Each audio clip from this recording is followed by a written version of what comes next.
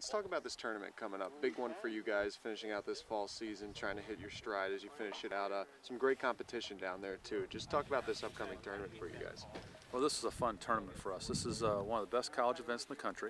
It's got one of the best fields, and it's on a golf course that has a lot of mystique, kind of coolness to it. A lot of tour players live down at Isleworth, and it's a very exclusive community. So it's one of the college events that's in high demand of the teams. And with this field, it gives us a chance to play against the best teams in the country again and finish out our fall and see if we can finish on a good note. And you personally, big honors coming your way as far as the Hall of Fame induction. Has it hit you yet? What's it feel like to say, you know, I'm a Hall of Famer?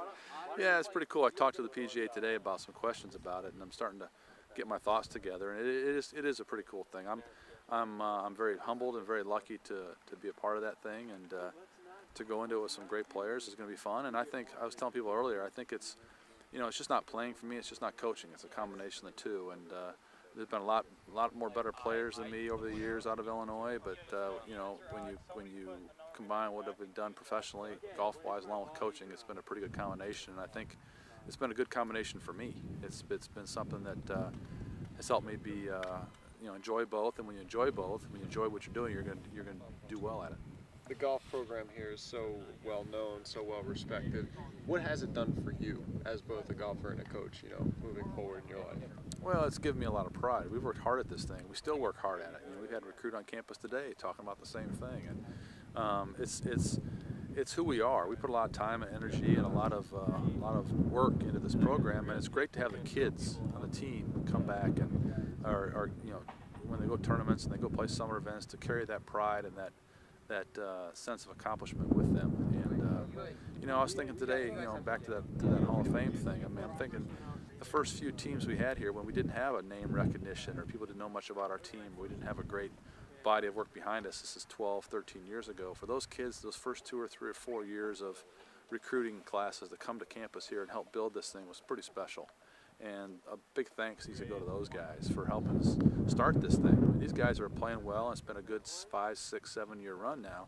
But back then, they were laying the foundation of it. And for those guys to come here and have trust and faith in us that we were going to do something and try to build something special, that's pretty cool. And those kids, those guys, now men, you know, having successful lives themselves, probably deserve a lot of credit. How do you evaluate the fall? As you know, head into the last tournament, a couple of wins under the belt, how would you evaluate what the team has done so far? Well, I think it's been a success, but we also know as a team that in golf, you're only as good as your last event, and things change in a week. You know, we talked about the other day about tour players on tour, and one guy wins on Sunday night. He's celebrating. Come Monday morning, nobody cares again whether he won or not. You know, they're all ready to get it the next week. So that's kind of the mentality you have to have. And for us to have the last 2 events, shoot the scores we shot the last 2 events, and break some long-standing records in our program was pretty neat. But we also realized that this next event is a whole different golf course, a whole different type of golf, and a strong field. So we got to regroup and come back and play. And that's a learning curve we're gonna have to figure out, because you know, we've played well. These guys feel good about themselves. They're proud of what they've done, and we're going to see if they can put that behind them and still come out the next time, because nobody here this week at Isleworth is going to care what we did last week. What's the biggest difference from the course at Yale to the course they're going to be facing this weekend? Everything. It's a total antithesis of Yale. I mean, Yale was soft and short and some difficult greens, but they were slower. Isleworth's going to be firm and fast, Bermuda grass, long golf course. It's going to be totally different. And how have you been preparing differently this week? It's hard to do that around here, but we've done some stuff on the greens and tried to emulate as much as we can, but it's difficult when you go into a different grass, a whole different type of golf course. So it's going to be a challenge for us. We're going to have to play well to have a decent finish. And do you consider this like a preparation for the NCAA championships in the spring?